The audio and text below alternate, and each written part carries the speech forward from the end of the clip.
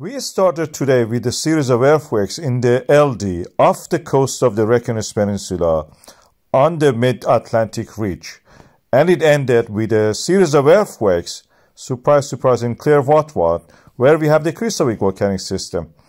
And as you can see here, the strongest of this was 3.3, and I'll mark the position of them.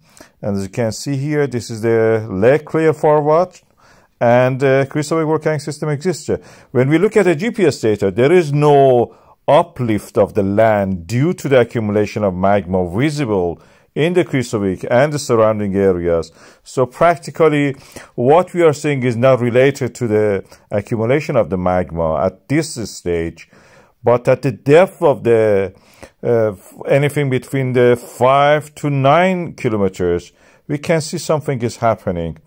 And as you can see here, these are big earthquakes concentrated mostly in that depth, in that area.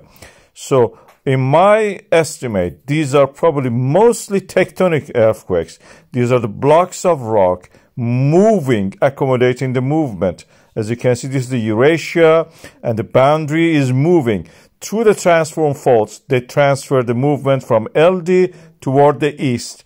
And Clearwater forward is on the way of this transfer of the movement. Blocks of rock are mentioned at very depth. They may be connected or melted almost to join the lower part of the crust. But at the depth that we are seeing these earthquakes, these are just tectonic. These are the blocks of rocks moving like a domino, trying to accommodate the movement.